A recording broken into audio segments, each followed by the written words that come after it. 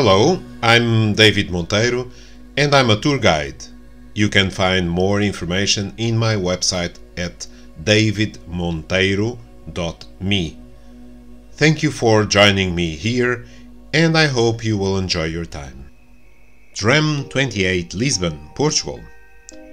Tram 28 is the most popular tram route for tourists in Lisbon.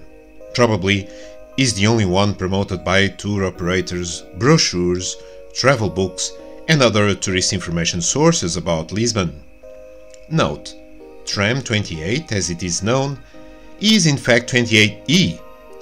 It can seem like a minor detail, but it will be vital for you if you are waiting for it at a bus stop. Nonetheless, here I will call it just 28. Related to the 28, a few points I would like to share here, and those are an introduction to the history of trams in Lisbon and the 28 in particular. Why is this route so promoted by tour operators? Is it worthwhile or not to take Tram 28? Naturally, on the above listed topics there will be a lot to say. However, I will not go into much detail here because the juicy details I will leave them to be shared during my guided tours. An introduction to the history of trams in Lisbon and the 28 in particular. The history of Tram 28 is part of Lisbon Tramway's history, so let's start from the beginning. On August 31st, 1901, the company Companhia de Carris de Ferro de Lisboa inaugurated the circulation of trams in Lisbon. The company mentioned above had 16 vehicles running on a route connecting Cais do Sodré Square to Ribamar, in the Algés area, along the River Tagus, as an inauguration circuit. The starting of the trams circulating in Lisbon was not without controversy. There were those outraged by the immense speed these trams were running through the streets, reaching up to 12 kilometers per hour, 7.5 miles per hour. Well, go figure. They were also saying the trams represented a great danger to passersby and made an infernal and unhealthy noise. Of course, all of this seems ridiculous today. People were only used to animal-pulled cars at the time, so those arguments seemed to make sense to many people. What is certain is that after a short time, the trams entered the city's daily life as they had always belonged there. In 1906, the first section of the 28 tram route was set up. Until the 1930s, the route was progressively extended until it reached the way it has today, from Campo de Ourique to Martim Muniz, two Lisbon districts. However, after the 1960s, with the proliferation of buses, trams' popularity began to fall. At the end of that decade, plans began to emerge to remove trams from circulation altogether. In the early 1970s, many rails had already been removed from the public road, and many routes had been suspended. Nevertheless, in 1974, many of the country's structural investments were stopped following the consequences of the Carnation Revolution.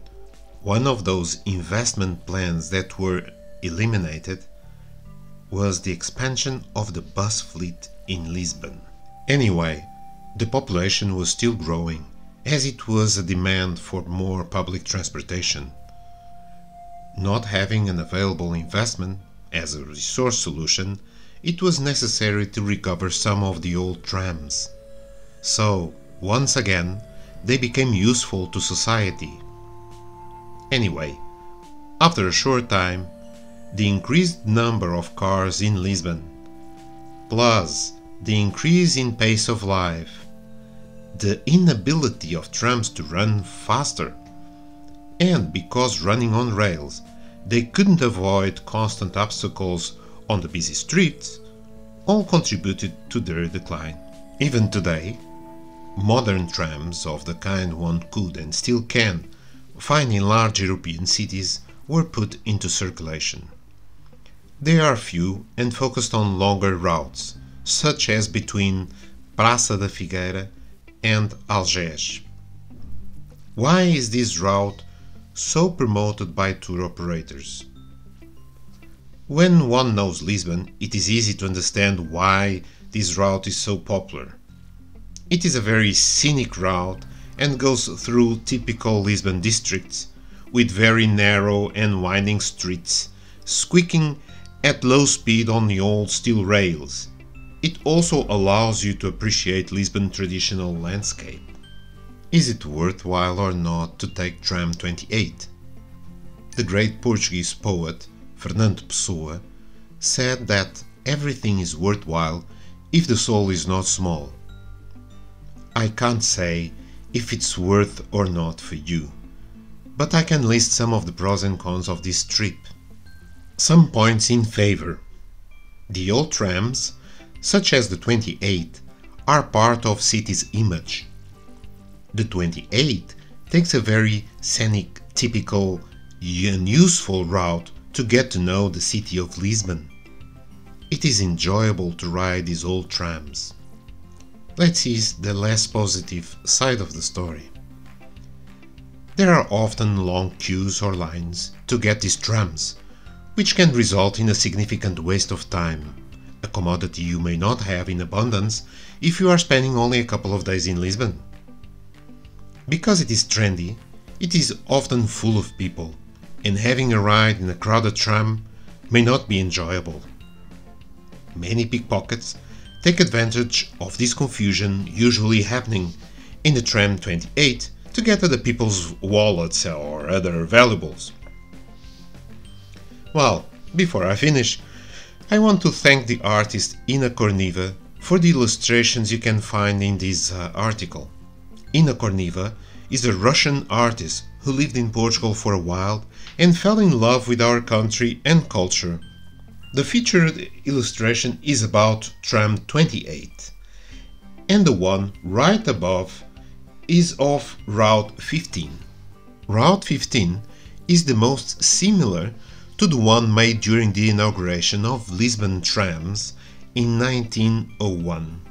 The illustrations are perfect for this article, and the artist honors the trams in representing them in her work. In the description below I will leave a link to where you can see more details about the artist's works. Now that you know more about Lisbon trams, take the opportunity to visit the city, have fun, and carpe diem. Hello again. Thank you for spending your time with me. I hope you enjoyed yourself, and please do not hesitate to get in touch with me if you feel the need to. You can check my contact details at my website davidmonteiro.me. The way you can help me is to share this post with your friends and family if you liked it. It is easy for you and extremely important for me. Keep yourself happy and safe, and I hope for your next visit. Bye!